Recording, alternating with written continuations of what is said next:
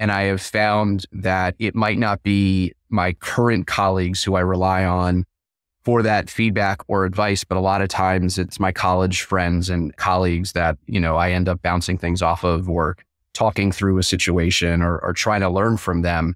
Because I think one of the great thing about the Z89 network is that anytime that I've faced something in my career that was new to me, it wasn't new to somebody else. Yeah. And I was able to rely on a friend, a past colleague for that advice to help me through whatever situation I had at the moment.